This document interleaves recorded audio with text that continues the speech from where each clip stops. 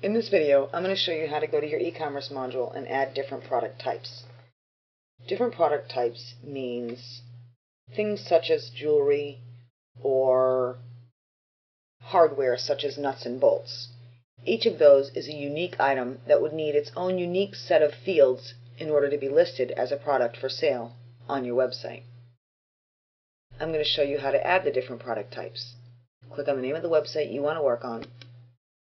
Select Modules, select the e-commerce module, and then select Products, Types, and Fields.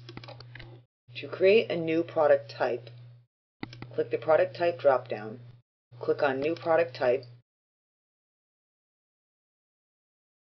and then give your new product type a name. Click Add when you're done. You'll notice now when you go to add fields for the different product types, you can select your new product type from the drop-down. The new products you load now will have the option to be added to any one of these product types. If you add it to the jewelry product type, it would take all of the fields listed for the jewelry product type. If you add a product to the gift certificates type, it will add all the automatic fields for gift certificates. To add a field for any of these product types, simply select the product type,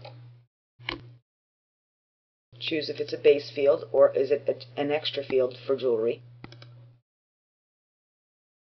Give your field a name.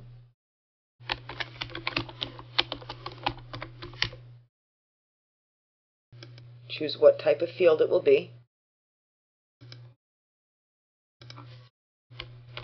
You could enter any default text you wanted here. In the Show After drop-down, this is asking you which existing field do you want your new field to be placed after. If you want this to be a required field, check the box. If you want this to be included in the search and admin, or included in the admin invoice, or included in the customer invoice, or the vendor invoice, or in the order export, you need to check these boxes. When you're all done, click Add.